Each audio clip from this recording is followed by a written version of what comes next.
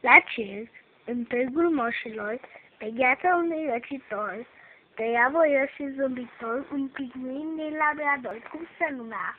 Apolodor. Și ce făcea? Cânta la cor. Deci nu era nici amator, nici acrobat, nici dansator. Făcea și el cel mai ușor. Cânta la cor, era tenor, grăsuț, curat, atrăgător, în fracul lui strălucitor. Așa era Apolodor. Dar într-o zi, Apolodor, spre deznădejdea tuturor, a spus așa: sunt foarte trist, îmi place viața de corist, dar ce să fac? Mi-e dor. Mi-e dor de frații mei din labrador. O, de-aș putea un ceas măcar să stau cu ei pe un ghețar. Și apoi a plâns Apolodor. Și au încercat să-l împace ariciul dăruindu-i ace și ursul cu un pumn de mure, atunci culese din pădure. Și iepurele buză lată, cu fructe dulci și cu salată, colegii lui Apolodor,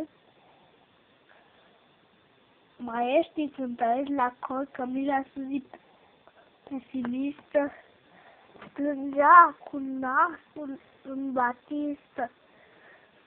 O, bietul meu Apolodor, ea fusese ca o mamă, îl învățase prima gamă. Dar el plângea, mi-e dor. Mi-e dor de frații mei din labrador. Colegii lui Apolodor s-au dus apoi la dirijor. Maestrul, do, mi, la, sol,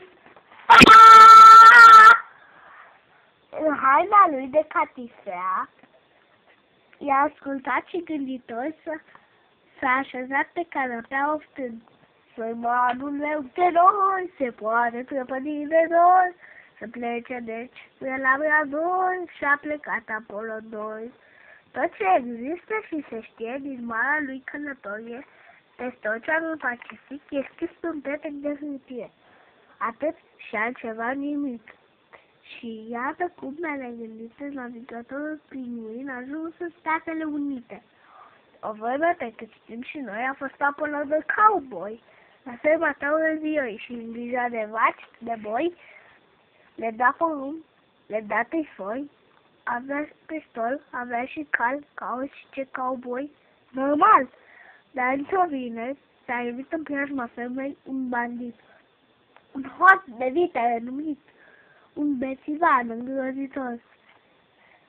Sullivan Tom, un pistolaj, și tot ținutul tremura, iar el trecea nepăsător clare pe un armăsar și jefuia și ucidea. La ferma taurăziei a împușcat 80 de boi, 3 vaci, un miel și un pisoi. Apoi, râzând ca un turbat, în curtea a descălecat și s-a culcat în tumbutor. El, precum se vede, beat și tremurau vieții cowboy, ascunși prin lanuri de trifoi și printre stive de gunoi. Și nimeni nu zicea nici pis. Și atunci Apolodor a zis: eu n-am să te mai ca un laș de steamuri, nu ucida și de un așa cum văd că faceți voi.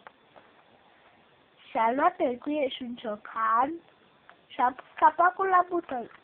Apoi l-a dus pe ucigaș de-abia până la oraș și l-a predat la închisoare și nu mai ieșea în cale cu prăjituri și cu rale. Și a fost o mare sărbătoare, dar spre uimirea tuturor, când toți strigau: rămâi cu noi, Apolodor!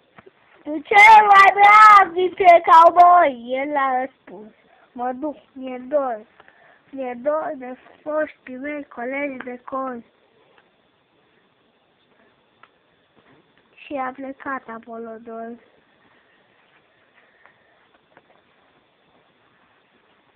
De glasul lor și-a plecat Apolodor.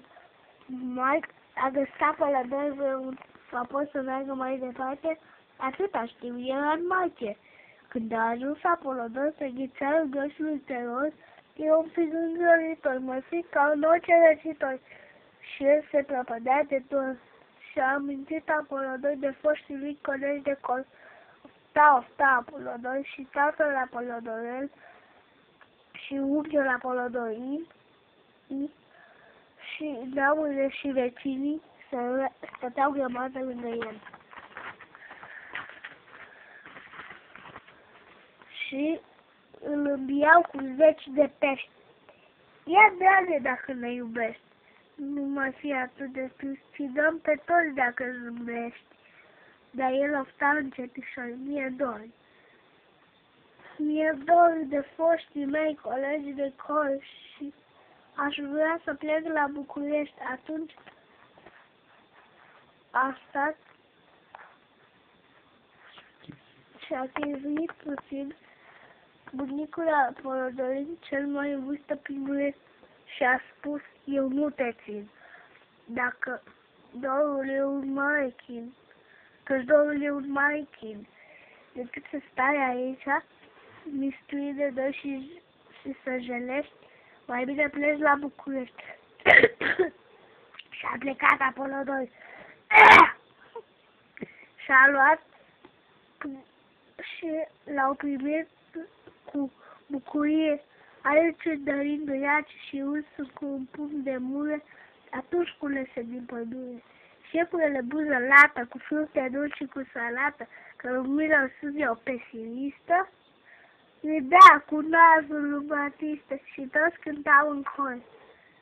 Ură, prietene, bine ai venit, Apolodor, iar el opta încetișor, manifestându-și bucuria. Ce bine e la București! Ce bine e în România! Ciao.